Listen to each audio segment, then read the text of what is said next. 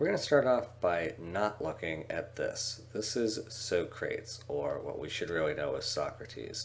A lot of people know this scene from Bill and Ted's Excellent Adventure and think that somehow the examination of what they call Socrates is a good review of classical Greek civilization. Although funny, it's not quite what we're going to be looking at. We're going to look at actually who Socrates was and what he was really all about. Alright, so let's take a look at what we know. We know this. We know that Socrates wrote no books. So there are actually historical accounts that tell us things about Socrates in literature, but essentially he wrote nothing. So we don't have any of his own words that he might have written down and preserved. What we do know about him comes from Plato, his student. So his most famous student, Plato, a great philosopher in his own right, is the person who tells us the stories of Socrates and tells us what Socrates went through. So everything that we do know about Socrates comes to us through Plato.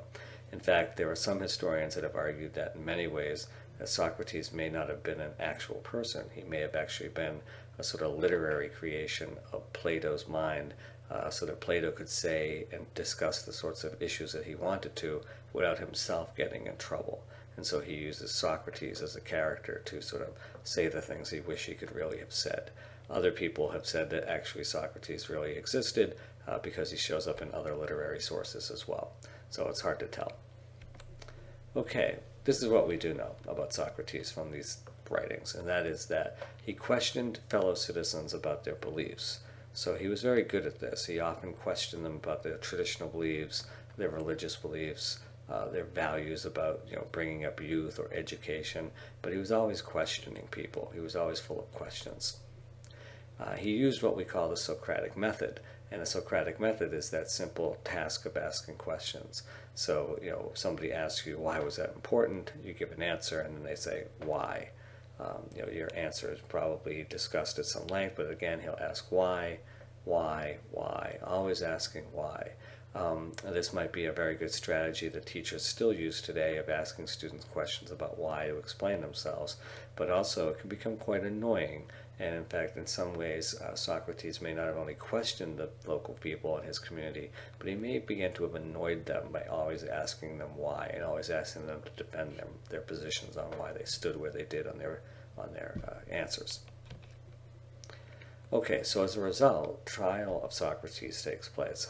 That's because Socrates angered enough of the citizens of Athens that they decided that they would put him on trial. So at age 70, he was put on trial.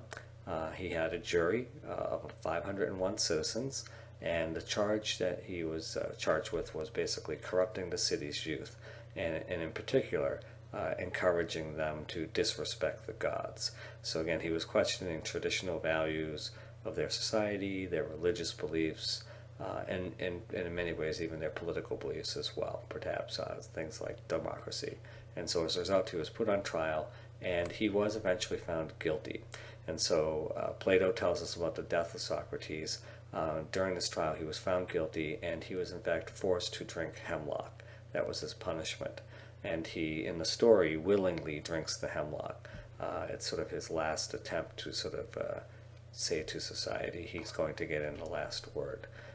In fact, he's at one point in the story, Plato tells us that his jailers actually leave the door unlocked so that he would actually leave his imprisonment and perhaps maybe go out to the countryside where he would be ostracized and sort of an outcast from society, but he doesn't. Instead, he chooses to stay behind and drink the hemlock to make his last and final point of the sort of injustice imposed against him upon society.